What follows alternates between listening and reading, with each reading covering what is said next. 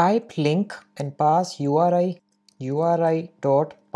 and here write website, move down, pass builder. Inside the builder use any clickable widget. I will return elevated button. Pass follow link to the onPressed parameter. Text widget, close it with semicolon and remove this const on the scaffold. Save it, run the app.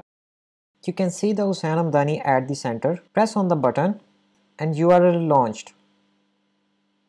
You can also launch app on the web. Move your mouse to the link and change the mouse icon, and you can also preview the link as just an anchor tag in the HTML. Click on the link and website will be loaded in the same tab. For opening the website on another tab, go back to the code and on the links above the URI pass target the value of link target dot blank. Save it. Now when you click on the link, it will open a new tab. I use this link widget from the URL launcher package, which you can add inside the pubspec.yaml by visiting the pub.dev URL launcher.